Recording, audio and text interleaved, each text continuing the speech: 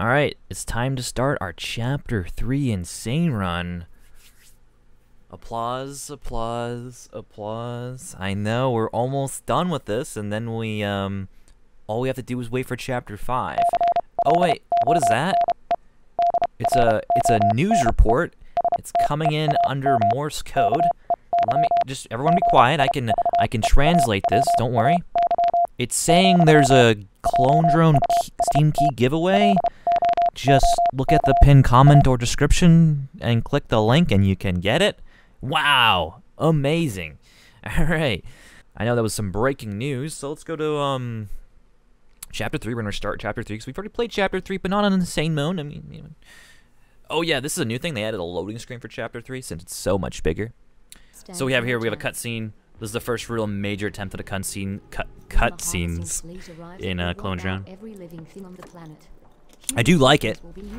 I think they really should remaster Chapter 1 and 2 because this adds like an extra layer and gives you like some sort of idea like what's going on. It gives a lot of exposition, but obviously they can't do too much work. But I think they should add more cutscenes to Chapter 1 and 2.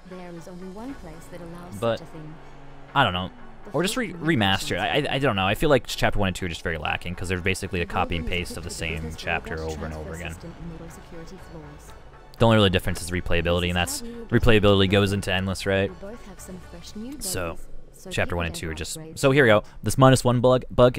So even though I restarted Chapter 3, it's still giving me -3. So we already put our points in. So we put 1 in jetpack and 1 in flame breath and 1 in energy on this one. And over here we only got 2 points. So we put 1 in jetpack and finish off the energy. It seemed like so that's what we're going with. I don't know, the -1, I don't know why it's there. It's an odd bug, to say the least. So this map in particular is, I keep saying map, but I mean this is one complete map in a way, I believe. It's pretty big. So we want, this new chapter introduces the idea of switching people, and also adds checkpoints to a degree. So this is pretty cool. So you have like switching and checkpoints. Although I don't think they use the switching thing more than once. They use it in this chapter and this chapter alone. I don't think it's in Chapter 4, but we'll see when we go into Chapter 4 if the swap's there. I know there is a mind swap thing they use in Chapter 4, which is kind of like this, but like instead of it being manual. Oh no, almost killed my guy. Instead of being manual, it's more dynamic. Anyways, let's get to the mission. So we gotta go dispatch all these guys here. We do have flame breath on both of these guys, so let's let our ally do all the damage, or not. I don't know. Our goal is to kill as many of them as quickly as possible. We're not really concerned about losing our friend, although it does stink when we lose our friend because, you know, friendship is magic and all that trash. Our main priority here is just killing that guy that's a jetpack. So once we got that guy as they say in Spain, get that guy got, you don't have to really worry about them anymore because you can just pick these guys at a distance. I mean, if we had a bow, we could definitely womp them out because these guys don't have block arrow. Oh look, our friend's back. It's almost like losing him wasn't that big of a deal. So we're basically going to use our buddy as like kind of like a tank. He goes through, uses all his fire breath, and then we clean up. That's the goal. That's the mission. We just stay out of his way every time. Now you might be asking yourself, where is Commodore Penguino? And Commodore Penguino is actually, you hear that knocking? He's at the door. So let us go and answer that door real quick. Okay guys, I'm there. Sitcom laughter track and music playing. That's classic Commodore Penguino entrance. So, Commodore Penguino, tell us about where you were. Well, I just flew in from Ireland and and boy are my arms tired. Wow, you're a charming and hilarious one. So, let's get back into the game right now. You can tell us more of your amazing humor right after these complex, oh my god, I can't speak when I'm under distress, complex issues. Sometimes I feel like I'm like stroking when I talk. Oh boy, okay, we'll just let our buddy handle that one. Okay, oh boy, I'm just like not hitting the groove here. Now we're hitting the groove. Wow. Well, Melon, you really hacked up that one. Thanks, man. Yeah. All right. So Anyways, so we're gonna basically right here going forward. We have a lot of stuff going on. We gotta go forward. These are more checkpoint things. Really, nothing really to talk about. Just gotta do. Unless you have something to say, Mr. Penguino, I guess we don't really have anything to talk about. Oh no, this is a bad. We didn't actually take out the Spidertron early enough. Okay, but we did do it now, so that's good. Is our guy still alive? He actually is still alive. Oh wow, he bugged through the wall. That's might be a problem. We might have to go it alone. I mean, this is insane mode, so it would make sense why he's fallen through the map, because that would be the most insane thing possible. Wouldn't you say, ally? Although this is pretty unfortunate. So we're gonna have to go it alone. We're gonna have to go it alone. No ally. I'm gonna miss you, friend. But never more, never more. We don't need you. Although his presence, it might actually make it really easy, because now he fell through the map and everyone's gonna try to kill him, which is actually quite hilarious. Oh my god, he just teleported behind me. Oh my god, that scared me. He pulled a Houdini on you. Yeah, he definitely pulled a Houdini on me. Oh boy. Alan Glover, Houdini of Clombrone. Bop. I love doing that. I don't know why. There's something great about like hitting a sword and watching him reflect it back. Okay, so we're gonna do this real quick. Womp these guys out. There we go. Our goal is, I keep saying goal, I don't know why. I feel like I'm a broken record sometimes. But, you know, you can't really beat a broken record, because sometimes even a fixed record sounds kind of scary. But a broken record sounds really scary. Ever listened to a broken record before? Man, I sound like a broken record. But fixed records sound pretty good. I have no idea what you're talking about. Neither do I, dude. That's just me trying to, Oh, I killed my friend. I'm sorry, my friends. I'm sorry, my Houdini hat trick friend. I didn't mean to kill you. I should have probably waited until I have energy to go do this, but that's okay. We're gonna probably end up killing this guy with arrows, which is always funny. You're saying, what do you mean arrows? Well, we have deflection, and there's so many of them, they're probably gonna shoot in the back, and they just did. So that's all we had to really worry about. We're gonna have to just play a little loosey-goosey, a little loosey-boosey. Like, you know, not really worry about the situation too much. Just, you know, stay back, you know, let it all happen. Wait until we get top tier energy. Like right now, we have energy out for days, and that's one guy down, and we move again. Oh my goodness, actually that's two guys down, so we actually did really well there. And sometimes those arrows just aren't their best friend. But here we go, and we're good. So down that elevator, some bombs are gonna drop in 3, 2, 1. A little late on the timing, but we did it, and we're in. So Commodore Pinguino, do you got any more jokes for us?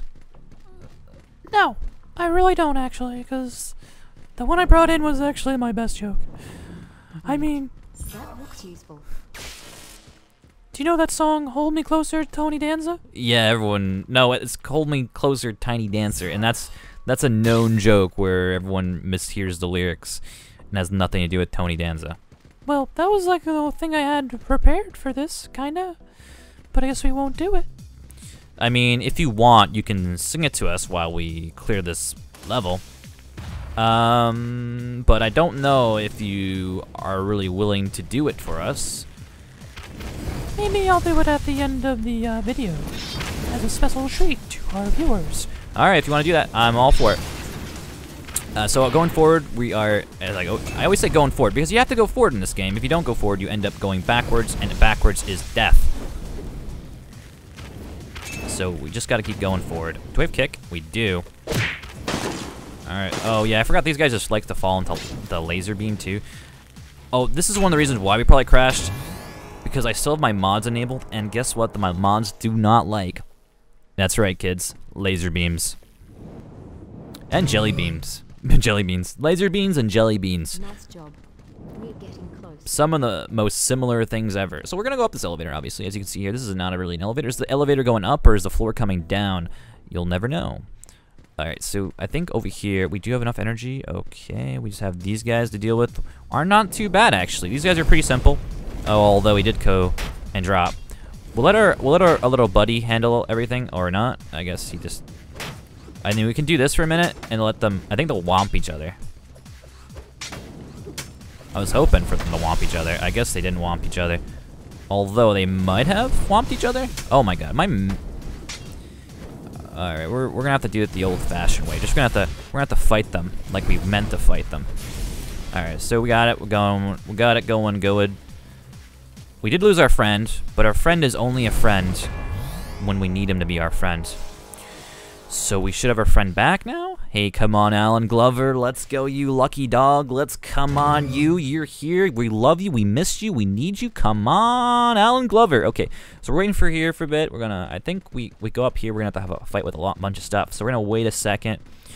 Oh, we're gonna be slow. Okay, this is an elevator actually. So we're gonna be slow though, because we want to make sure we don't, you know, go there with no energy. Ah, here it is, Fleet Overseers. So let's spread out. Usually you can get them to kill each other or just kill your friend, I guess. Alan Glover is not the brightest or sharpest tool in the shed, but we get them both. Alright, Alan Glover's back. Okay, well, this is my favorite jump scare. Watch this.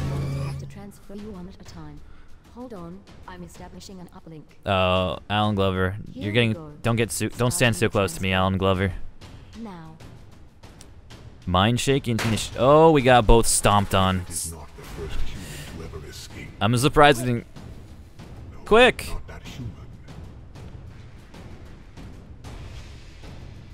Amelia Blunt. Amelia. I wonder who the who is the influence of Amelia Blunt or whatever her name is. You know what I mean? Like who inspired Amelia to be born? Cortana maybe? Probably Cortana, yeah? I mean right now it's going on, they're destroying all the mainframes where she's hiding. Although he's basically destroying his own planet, which I assume makes little to no sense because these machines are run by mainframes. So wouldn't he be destroying his own people as well as while this is going on? Because they're all controlled by this stuff as well, so doesn't this screw them up? But I guess not. Anyway, so here we go. It looks like we were able to get mind swapped or mind transferred in time, and chapter 4, here we come. That's the end of chapter 3. So there is some like kind of issues with the story, because if you're destroying all these servers, which are, you know, owned in your planet, how would that affect your people? I don't know. Maybe they'll explore it in chapter 4. I don't think they will. Anyways, thanks for watching. And, I guess, play us out, Tony Danza.